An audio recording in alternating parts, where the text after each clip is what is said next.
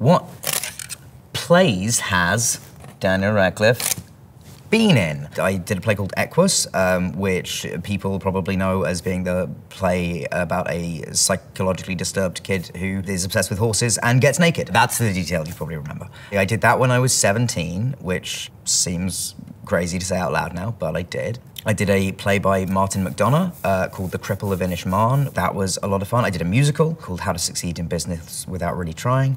I'm just listing my CV for you now, but that's fine. I want to go back to Broadway at some point, and the West End. Oh, and I did Endgame. I did Endgame in London. It was right before the pandemic as well. That's the most recent. That's embarrassing that I forgot that one.